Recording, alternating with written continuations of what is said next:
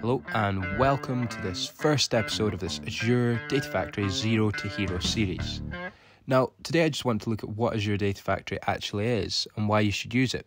It can be quite complex to get your head around because it's run through Azure, the portal, where there's a lot of different technologies that you may rely on. But throughout this series, I'm going to try and help you understand every individual facet that you need to become good with Data Factory. So if you use Microsoft technology, or even if you don't, you probably want to use it if you work with data. So it's cloud-based. You can perform ETL, data transformations, and then load the data somewhere. You can schedule pipelines. So essentially that's your method for ingesting data, performing transformations, several low-code steps in this case, and loading it in somewhere. You can build complex processes and schedule these or run these in triggers. Ultimately, the key goal is that you take raw data or unstructured data and organize it into a lean, mean data warehouse or whatever, and then you can have a good approach to potentially data modeling in another application. So that would be the goals. Now, it can be quite complex at first because there's a lot of terminology to get around, but when you look at the basic concepts, like here essentially we have real-time and stored data. We want to perform a few steps with a low-code approach and basically transport it into a data warehouse. That's perfectly achievable, and it's actually quite simple. So when I go to the portal, which is just portal.azure.com, it can look quite overwhelming because unfortunately ADF does rely on a few different tools based in Azure that we will look into. So I'm just going to go through a demo here of how simple it is to take some JSON data from it's actually Azure Blob Storage, and we will look at configuring these things later on in the series. And then we want to perform a few transformations, and actually we want to flatten that data. We might want to map the column names, we might want to rename those, and we're going to filter the data and then pop it into my Azure SQL database. So you can see here that I'm just taking JSON data.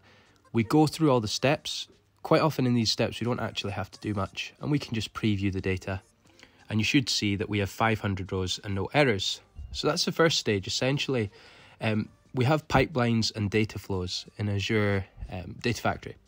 They're quite simple, but predominantly you may want to do your transformations in your data flows, and then you can group a lot of these steps together in pipelines, and it may lead on to stored procedures and things and loading things into SQL. But we will break these down in future episodes. You can see here in this step, I'm simply taking on, Pascal case naming. Potentially the organization wants that. Again, we can preview. You'll see in Data Factory, like I said, it's low code.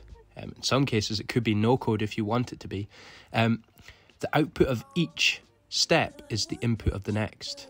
As you can see here, just write a simple less than or equal sign those operators and just restrict. Now we have half of our data set because we wanted to just filter by anything equal to or less than the ID of 250. Now, another thing, I've specified resource groups. You'll rely on those. You would rely on linked services, essentially, to store your data and things like that. But we're going to actually break that down, so we won't worry about that right now.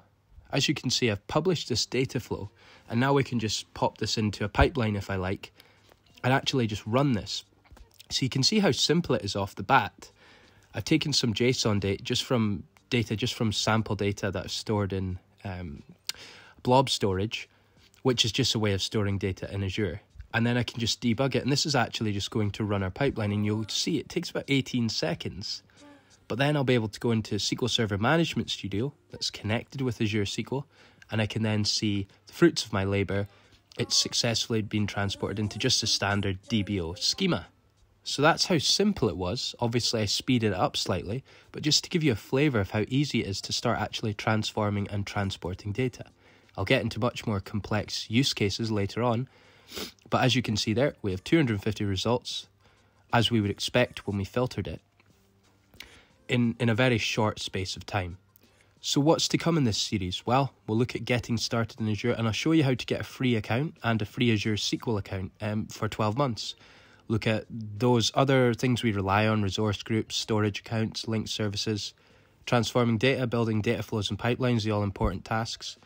Then more advanced content like expressions, parameters, triggers, scheduling pipelines, and some actual more advanced end-to-end use cases that you could likely use when you're learning, or even if you are skilled in Azure Data Factory to just power up that knowledge a little bit. So stay tuned for the next episode where we'll look at actually getting started.